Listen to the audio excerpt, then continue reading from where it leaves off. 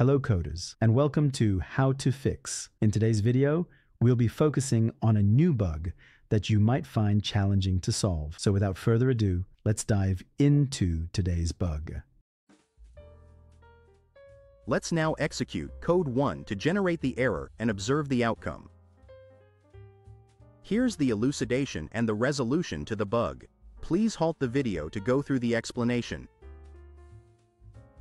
It's time to mend the code and check the produced result.